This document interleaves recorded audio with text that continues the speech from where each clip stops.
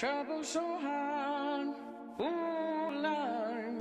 another ATG Coffee Morning, and today Gary and I are looking at the new Bremont Super Marine watch on bracelet, silver dial.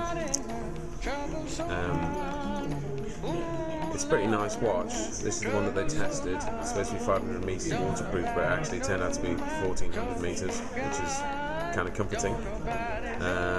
Here's the side of the case with the automatic heating escape valve there. The sapphire insert for the bezel.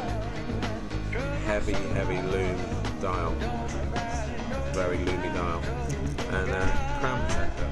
You can see we've got the Bremont shrouded lugs thing. And this one comes on their new bracelet as well, which is very nice. This is a steel bracelet. Push button, pop open. Same deployment that they use, that MOV use actually. It looks quite plain, but actually it works really well. And on the inside, you've got the picture of the ATG Super Marine 6-speed Spitfire. It looks like this might rub on you, but actually the relief has been rounded, so it's actually really comfortable. I was quite surprised about that. It's a pretty heavy watch, and it's got a pretty good spec. I think it's probably one of the best watches you can get dive-wise. I don't think many people are going to go to 1400 meters.